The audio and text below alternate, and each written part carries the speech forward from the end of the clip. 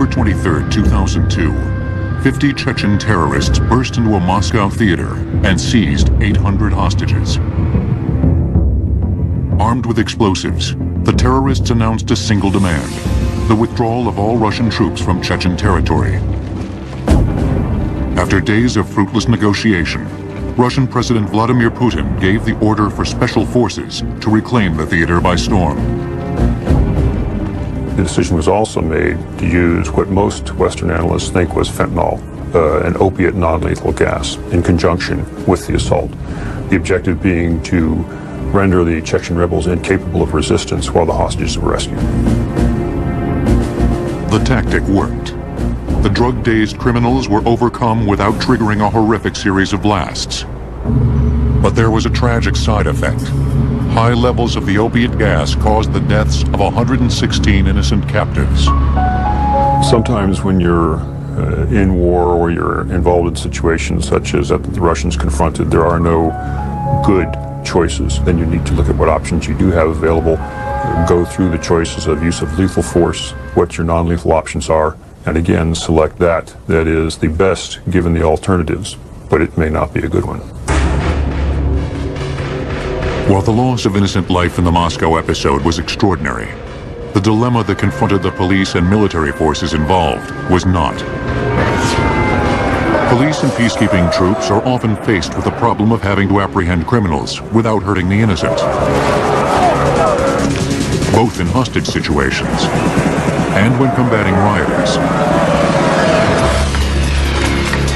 An increasingly viable option in these situations is a growing arsenal of devices that can subdue without causing death.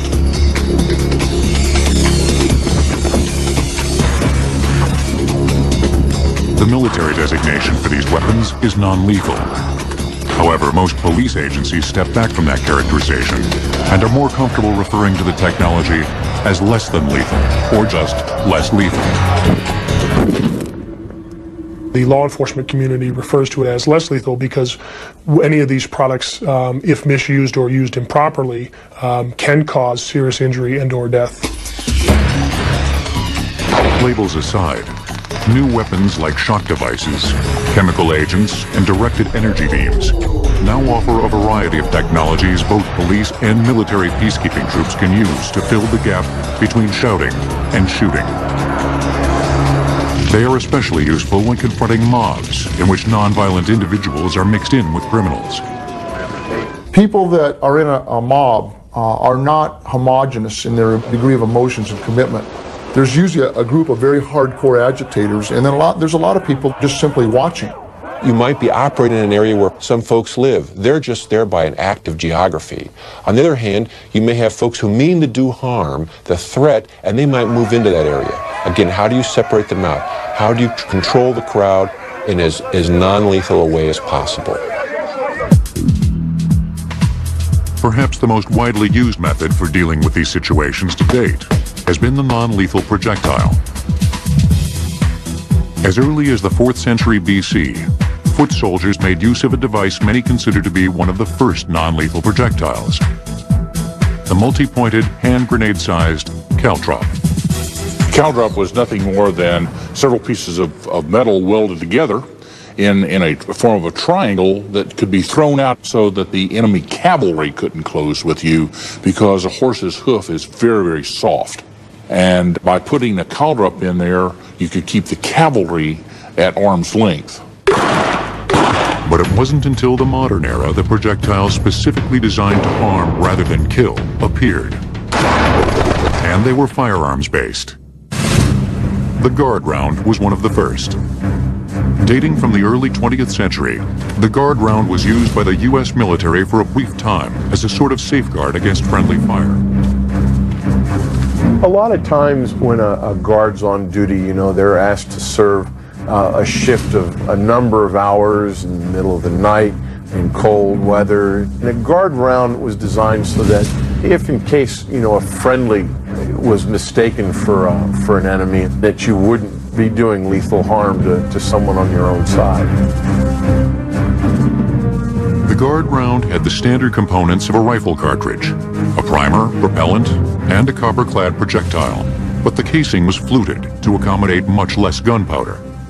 Make no mistake, it could be lethal, in close distances, if it hit the individual in an inappropriate spot. But its general use was designed to give a report when the gun was fired and to deliver a projectile with stunning power, but not enough power to cause traumatic damage. A decade later, at the height of the Great Depression, a common household product, rock salt, fired from a shotgun, emerged as an ultra-low-tech, yet quite effective, non-lethal projectile for use against vagrants.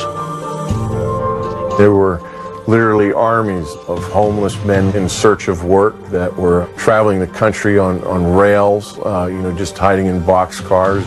And a lot of people, especially they used to call the train dicks in the railroad yard, began using rock salt and shotguns as a means of being able to dispense a threatening level of force without doing great bodily harm. But the projectiles we think of as non-lethal today, rubber, plastic, and wooden bullets, didn't come into initial use until the 1960s. British colonial troops in Hong Kong used them first. By 1967, British forces had begun the practice of fending off anti-colonial protesters by firing long wooden bullets called baton rounds.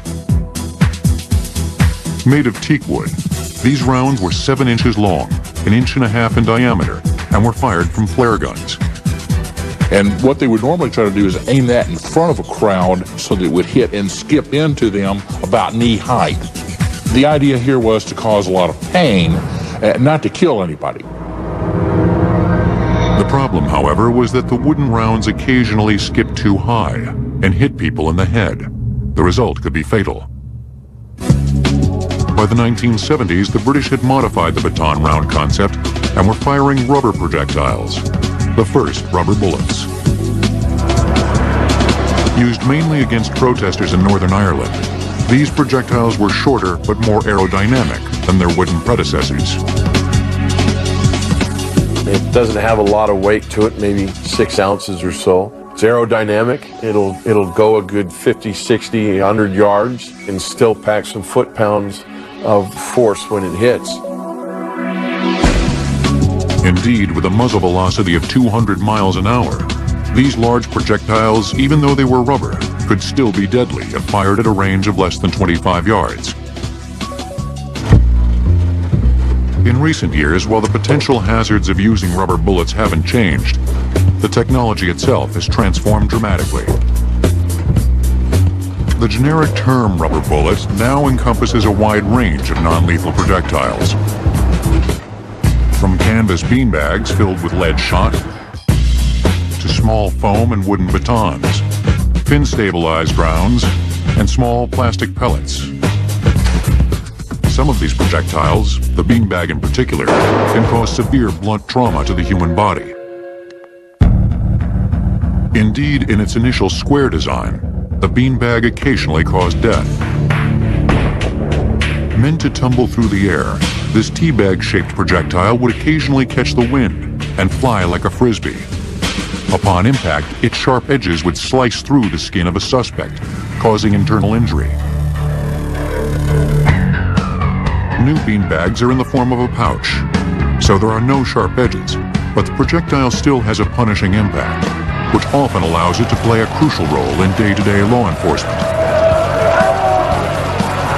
An unarmed suspect, for instance, is very difficult to justify the use of a beanbag. But an armed suspect, and I'll just give you 2 examples, knives and clubs, very, very common weapons that we encounter every day, both of which are lethal if you get hit with one of those.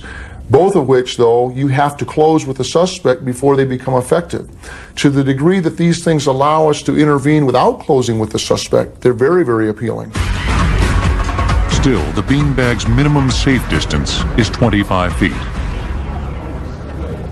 An alternative projectile that's safe at ranges as short as 5 feet is a 40mm sponge-tipped round called the Exact Impact. Originally developed by the military for use in peacekeeping operations, the sponge round has undergone extensive trials. like this test on soft ballistic clay to measure the round's effects on a human body. The projectile uses a high-density foam nose with a polycarbonate body. Once the foam nose impacts the target, it has the ability to crush and deform slightly. So you reduce blunt trauma and spread the impact area evenly across the target. Defense Technology Federal Laboratories in Wyoming licensed the concept from the military and now produces the sponge round for use in law enforcement. And what we do is we take their projectile that was designed and we incorporate it with our smokeless propulsion system. The core of that propulsion system is a blank .38 caliber pistol round, much like the blank rounds used in starter guns. Using a pistol cartridge rather than loose gunpowder in the base of the sponge round allows for tighter control over the projectile's performance. So we're able, from a quality control standpoint, to regulate the velocity of the projectile when it strikes a human target within probably about 5 to 10 feet per second. While beanbags, plastic pellets, and sponge rounds have seen widespread use, not all non-lethal projectiles are propelled by firearms. Some reach their targets through other means, and a few deliver overwhelming force. The concept isn't exactly new. In fact, the technology's been around since the 1950s. But the water cannon has always worked as well or better than any other crowd-dispersing weapon that's ever been devised. And versions of it, like this Rhino crowd control vehicle, are still in use today. The Rhino has a water tank of approximately 2,000 gallons, and basically it shoots out in continuous or pulsing mode the water can itself at 100 to 250 psi at 150 to 250 GPM, gallon per minute, and the outreach can go as high as 250 feet. At a pressure of 200 pounds per square inch, a water cannon jet can bruise a person's skin. But typically, the jet simply causes a rioter to turn away before any damage takes place. The Rhino's water cannon is multi-directional, and it's controlled remotely from a panel within the vehicle's protected interior. It's state-of-the-art technology, yet it's merely the latest version of a concept born in New York Harbor decades ago. Water cannons were originally on fireboats and were used to put out fires on ships. Occasionally, they'd knock sailors off their feet. This happened repeatedly, and eventually somebody said, look, this is a great idea. Why don't we create a vehicle that does this thing on a long-term basis in other situations? During the turbulent 1960s, police often used water to put down riots and disperse demonstrators. And the tactic is still used in Europe, Canada, and elsewhere today. But in recent decades, the practice has fallen out of favor in the United States. This may be the result of negative public perception. For many Americans, the idea of using water cannons conjures painful images of police using fire hoses against participants in civil rights marches. The use of a water cannon is still considered rather taboo here, and the police in general are not quite ready to use it as long as civil liberty is a fundamental fabric of our society. As a result, crowd control vehicles like the Rhino are sold primarily overseas. Most countries in South America, Africa, Middle East, as well as in China, Indonesia, and many others in the Far East do have these vehicles, and they do use them.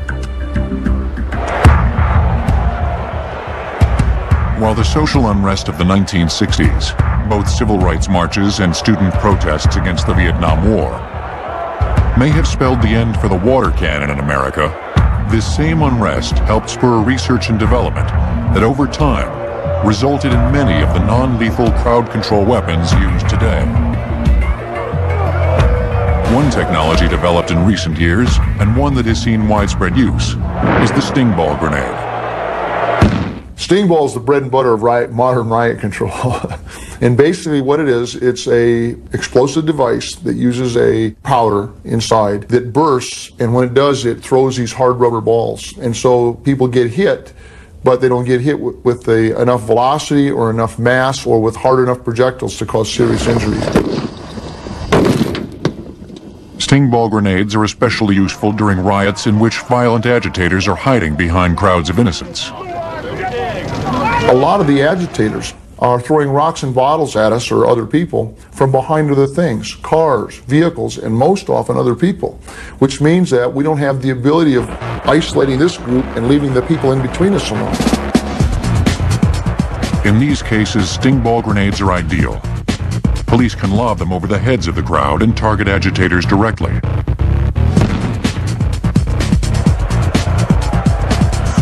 But while instruments like the sting ball grenade and water cannon are useful for driving violent groups away from an area, sometimes the objective is to apprehend individuals. This calls for a non-lethal projectile that can immobilize its targets. One such device that looks like something from a cartoon is the web-shot net gun.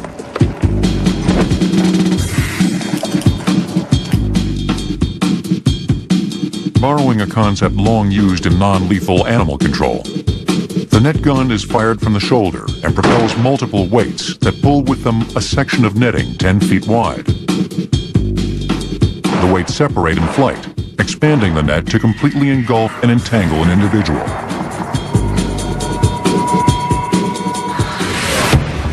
But a more common incapacitating device carried by police is the taser. The taser looks and shoots like a pistol, but rather than using blunt impact projectiles to disable suspects, it uses electricity. And as this volunteer in a police training course can attest, it's extremely effective. The taser fires two metal darts, which remain connected to the weapon by electrical wires. When the two darts touch, they have a probe on them, or a little barb that penetrates the skin, and then as soon as they do that, it sends an electrical shock. The shock, which initially lasts 5 seconds and can be repeated with an additional trigger pull, interferes with the brain's ability to send correct impulses to the muscles. Most suspects shot by a taser fall down immediately. And since the taser can incapacitate without discharging loose projectiles, it may soon become standard equipment in the cockpits of commercial airliners. As a safeguard against hijackings, the Department of Transportation is considering allowing airline pilots to arm themselves with tasers while in flight. Rubber bullets, sting ball grenades, electrical shockers. They'll all get the job done. But in the realm of non-lethal weapons, subduing a violent individual or dispersing a crowd doesn't always require the force of projectiles. Sometimes, a really bad smell is force enough. NASCAR has its roots in Prohibition. Guys raced for bragging rights, but made their living outrunning the feds. There were more hot rods hauling unpacked liquor. They shot me, and you could shake a stick at it. Moonshine Cars on Automaniac with Bill Goldberg. Tomorrow at 10 on the History Channel.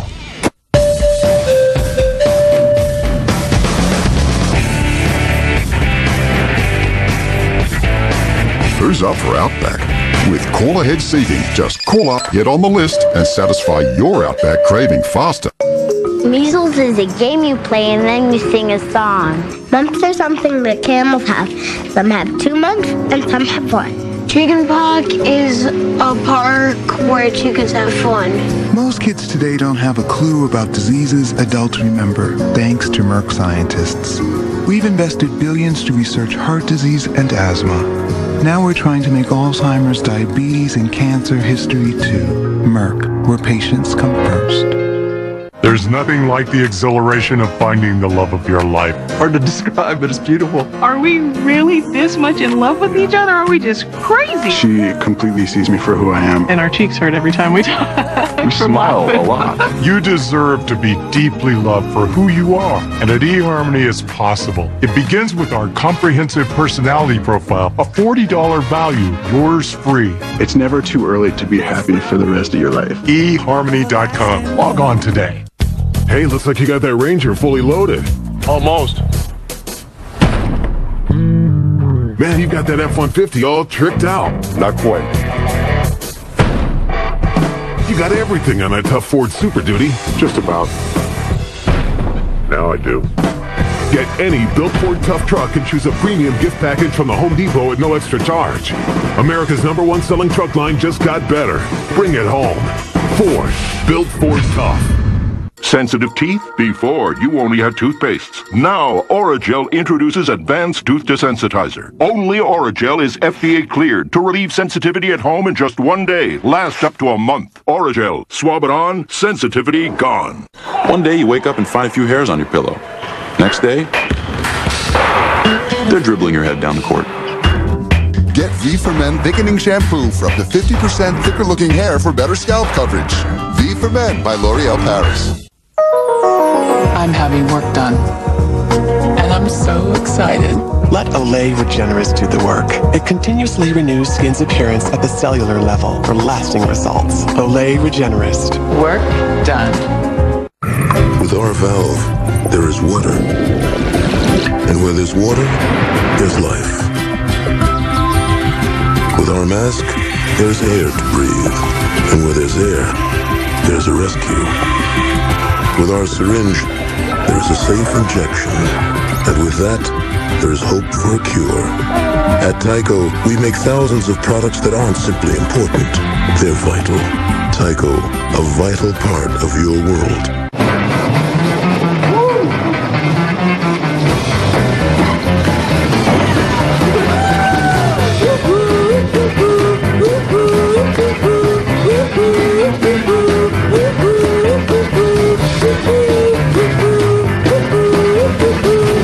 If you've got broadband, you're ready to go. Visit Vonage.com or call 1-800-928-4VON. Now available at Best Buy, Circuit City, and Buy.com.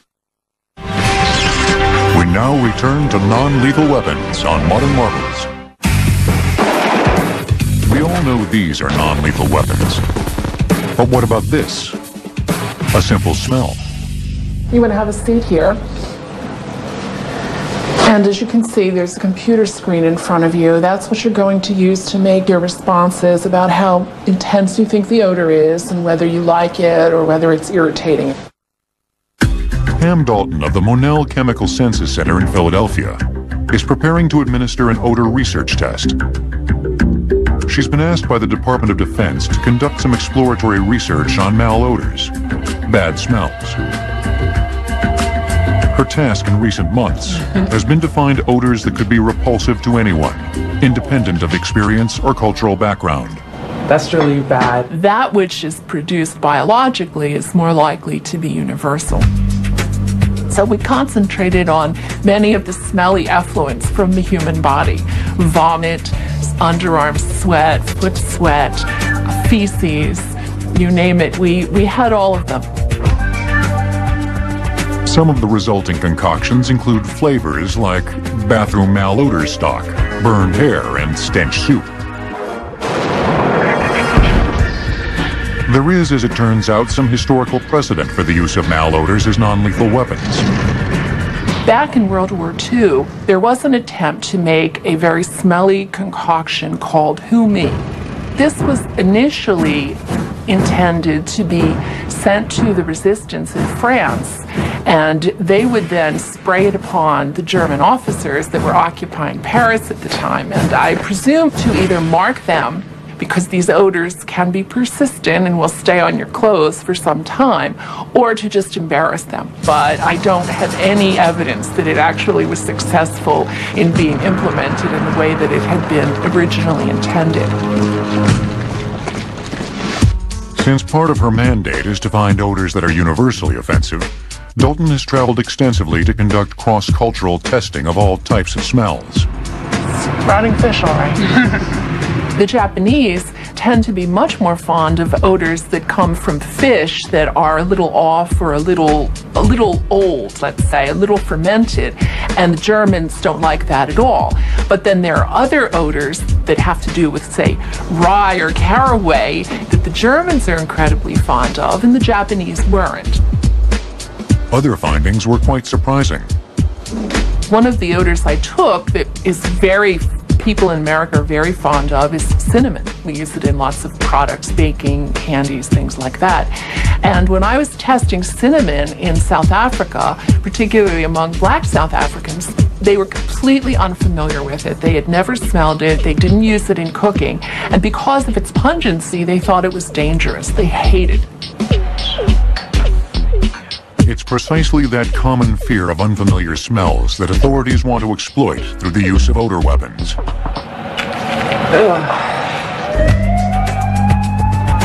One potential use of a strange odor, some feel, could be as a means of clearing a public building during a bomb threat. You can look through the press every day. Somewhere in this country, someone is evacuating a building because one person smells something, and all of a sudden there's a mass panic, and people start to leave because they think potentially there's a dangerous gas involved. Releasing a chemical odor into the air conditioning system of an international airport, for instance, could be a non-language specific signal to vacate. Another potential use of odors, repulsive odors in this case, could be as a means of denying areas to rioters. Keeping looters out of buildings during the Los Angeles riots of 1992 was a challenge for police. We had the ability of taking some of these buildings back, but we didn't have the ability of holding them. And there was a natural reluctance of risking our troops to take buildings back that then we were going to surrender to the rioters in a few minutes anyway. This malodorant could go in there, and I'll tell you, only the most determined agitator would even consider going in to loot that place, because you have to want the stuff out of that building really bad. And we may have ruined the merchandise, but we would have saved the structure, and we lost a lot of the structures. While serious research into the field of malodorous chemicals may be new, the idea of using other types of less than lethal chemicals against an adversary is virtually as old as warfare itself. The Chinese were known to take red pepper and grind it up and throw it in the face of their enemies. You could also make use of smoke by burning grasses. Certain grasses, when you burn them, give off really noxious fumes. The problem with that, of course, was you had to be real careful, because if the wind was in the wrong way, you really had no protection against your own weapon, and you could end up blinding yourself rather than blinding the enemy. So these things worked, but they didn't work real well.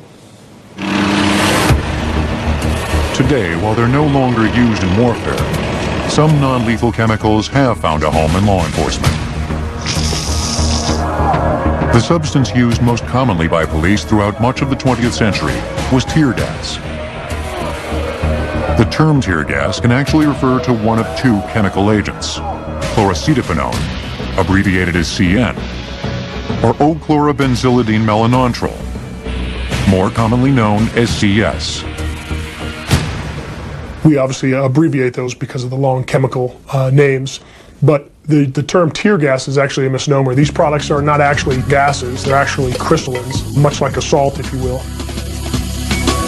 These crystallines are solid in form and are embedded in a pyrotechnic fuel mixture. When the mixture burns, it creates a smoke that acts as a carrier agent. The CS or CN crystallines attach themselves to the smoke and are transported to the target. Deployed by grenade or aerosol spray, tear gas causes severe eye, skin, and respiratory tract irritation. But in most cases, it's not deadly. Since the 1930s, it's been one of law enforcement's weapons of first resort for dispersing crowds and clearing buildings. But it has its drawbacks. You can fight through the pain, or if you're under the influence of drugs or alcohol, you can fight through it. The other aspect is that individuals often can build a tolerance to this if you're exposed to it. Once you're exposed to it, you know how to deal with it. Veteran protesters have been known to pick up CS gas grenades and fling them back at police. Another problem is that it's very contaminating. If you sprayed a suspect, even if it worked and you put him in your car, the rest of the night you drove around smelling CS spray. And the other thing is that it didn't metabolize instantaneously. And as a result of that, the guy had anywhere from 10 to 12 seconds at a minimum where it was no effect on target, and he could continue doing whatever he was doing. In the early 1980s, the answer to many of these problems arrived in the form of OC. oleoresin capsicum, more commonly known as pepper spray. Its effects are more immediate and intense than those of tear gas. It not only produces the irritation that the traditional tear gases produce, but it also produces inflammation upon contact. So when it comes in contact with the eyes, it not only causes the lacrimation and the tearing, but it also causes inflammation. So even if you were under the influence of these substances, you literally couldn't fight through the pain and or the swelling, the involuntary closure of the eyes to see the individual or the officer that was arresting you. And you could wash it right off as environmentally benign. In fact, OC, you can eat. You can spray it right on your burrito and use it as a spice, because that's what it is. It's cayenne peppers. Pepper spray is also available commercially. Companies like Defense Technology Federal Laboratories produce small aerosol canisters of OC spray that may be purchased and used without a license.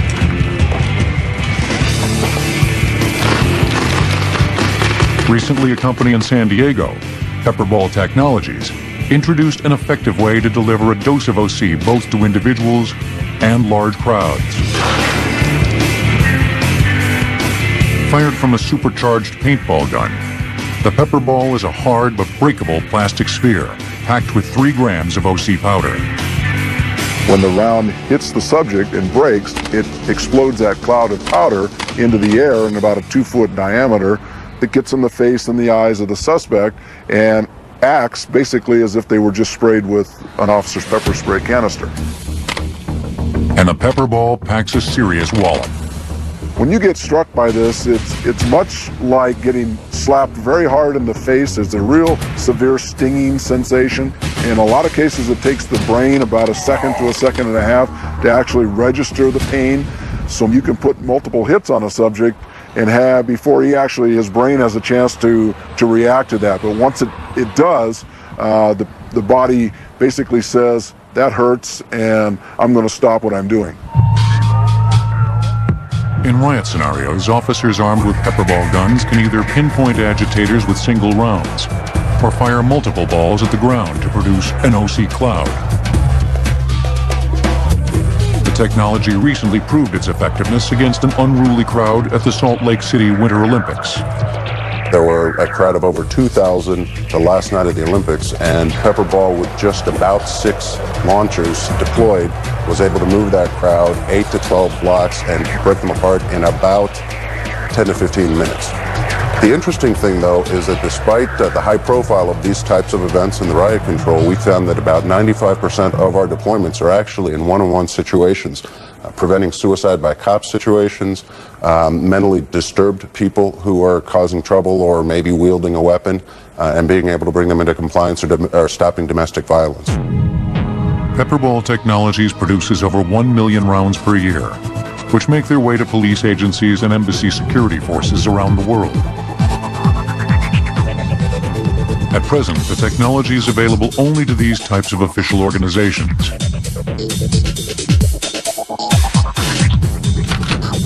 While chemical weapons such as pepperball and OC spray force a criminal into submission by attacking his respiratory system,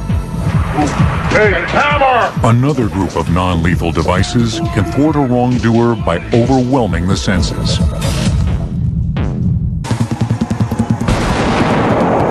They're weapons of light and sound, and their surprise and shock are critical elements in any successful battle strategy. From the inception of gunpowder, attackers have used the flash and roar of tactical explosions to paralyze their enemies. The conquistadors used the flash and the bang of the musket to great effect when fighting, say, the Aztecs or the Maya Indians. In 1805, the startling explosive effects of early rockets, like the British Congreve rocket, would terrorize even Napoleon's army, especially its horses. They could scare the horses, but against green troops who had never seen anything like this, they could have an effect too, because they made a hellacious noise, and it was a sound unlike any other on the battlefield. Both peacekeeping troops and police today often use small explosions as distractions to cover their movements. A tried and true method of delivering these surprises is the flashbang grenade. It produces blinding light and deafening noise, but no shrapnel. What it does, it goes off with about, depending on the manufacturer now, anywhere from 3 to 7 million candle power and a bang of about 175 to 185 decibels. To give you an idea how bright, how loud, and so forth, 3 million candle power is enough to constrict your pupils through closed eyelids. A headlight on bright is about 100,000 candle power. How loud? 175 decibels is about 4 times as loud as a shotgun at the muzzle. Tossed into a room with a hostage taker, the flashbang grenade can completely overload the outlaw's senses. This sensory overload causes the body just to say, I've got to process information. And it creates this thing called an exploitation window. And this exploitation window lasts between 2 and 8 seconds. During that time, the body does not have an effective response. In 2 to 8 seconds, you can put a full entry team through a door. But while the flashbang grenade can be extraordinarily effective, not all shock weapons rely on explosions. Less spectacular, but no less useful devices are handheld superpowered flashlights called laser dazzlers. A dazzler channels low-intensity infrared light through a series of prisms, making the light both green in color — the human eye is more sensitive to green — and 6,000 times brighter.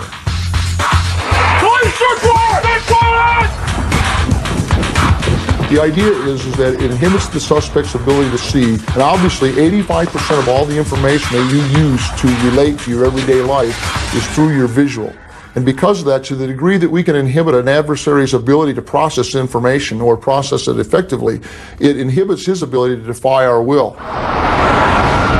An overload of sound is another way to inhibit an adversary, and it's not confined to the startling acoustic effects of explosions. Perhaps if you've been to a concert and stood next to a speaker, you can feel the sound waves. You can feel that affect your body.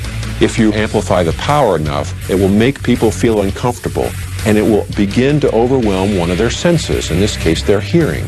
So now, if one of your senses is not working correctly, not working well for that short period of time that you use the system, now they can't carry out their threat, what they want to do to you. The military is experimenting with a weapon that would deliver what amounts to a sonic bullet, intense acoustic waves focused into a narrow beam.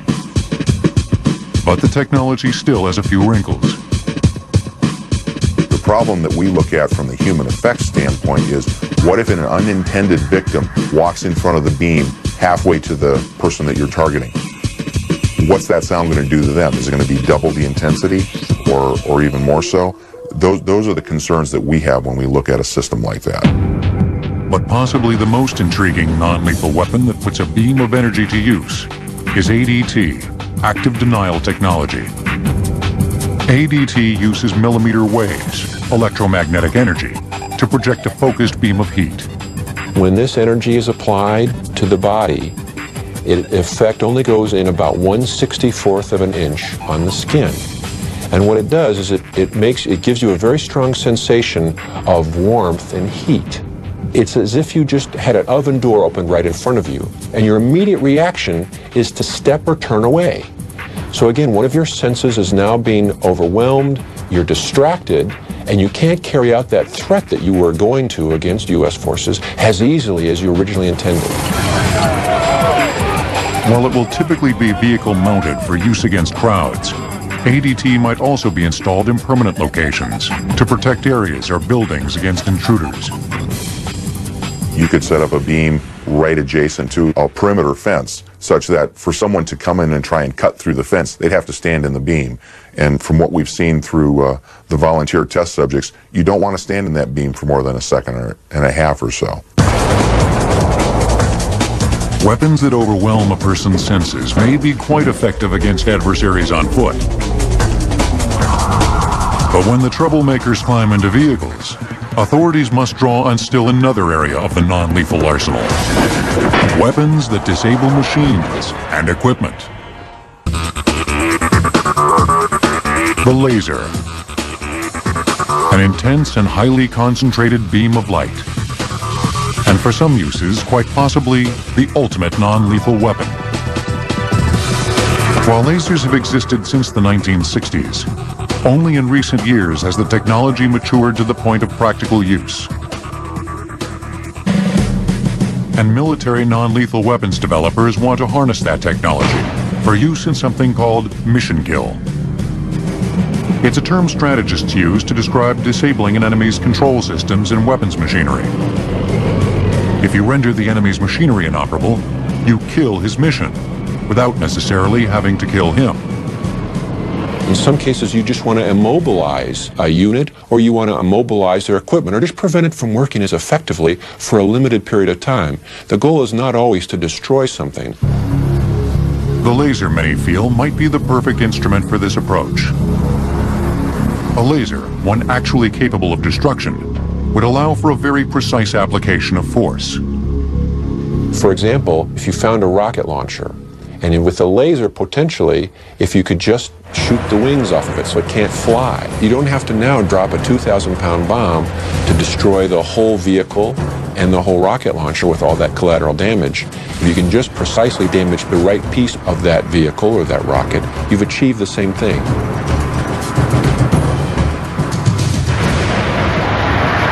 But the laser isn't the only device capable of non-lethal mission kill.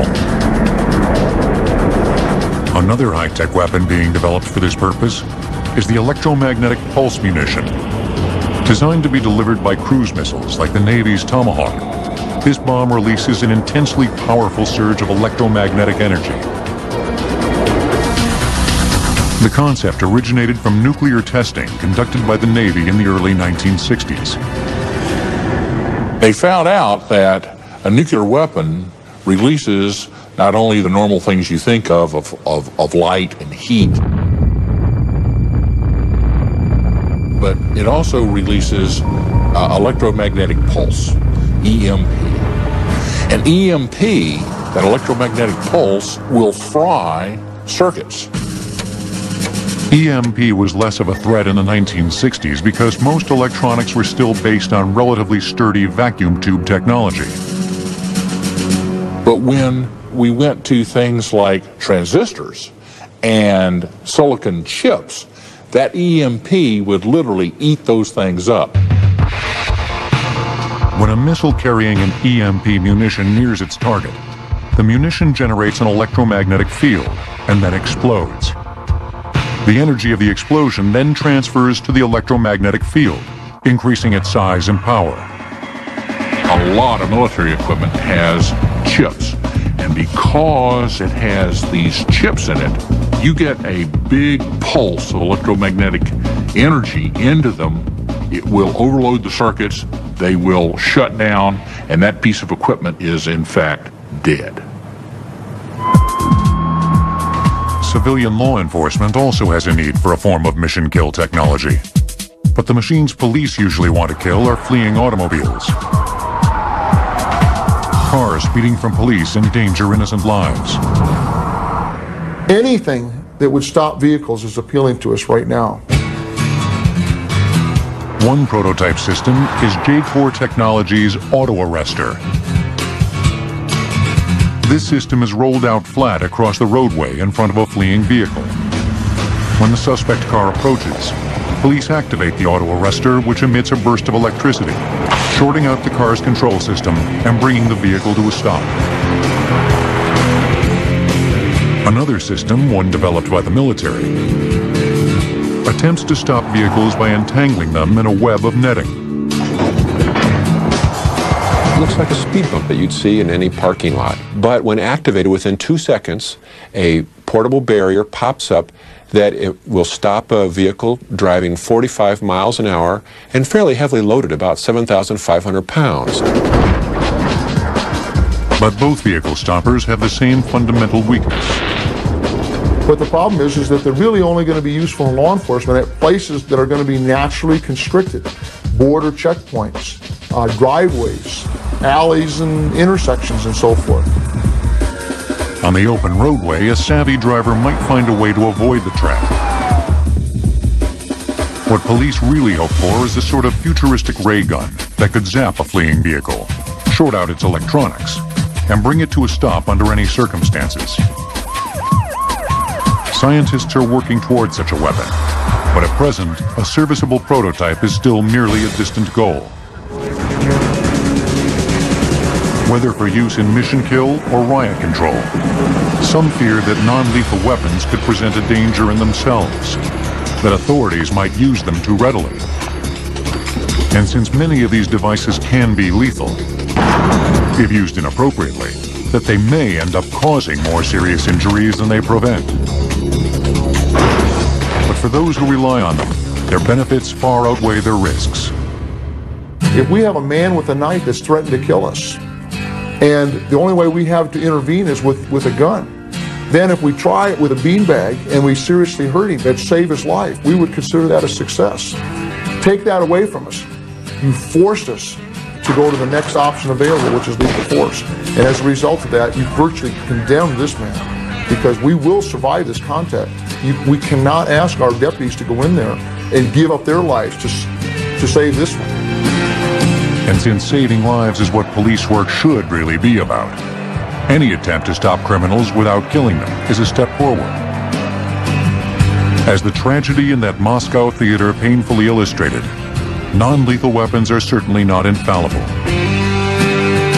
But many of these new technologies can offer at least the potential for dealing with violent behavior in a more humane and less fatal manner.